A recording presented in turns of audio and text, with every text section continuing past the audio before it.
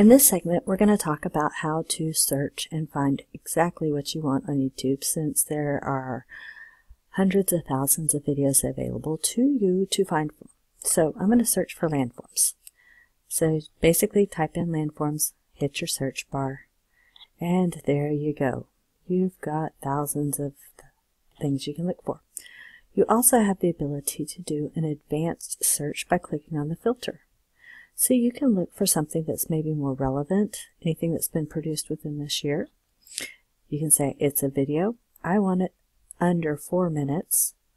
I want something that's in a 360. Maybe you want to look for something you can do in Google Expeditions.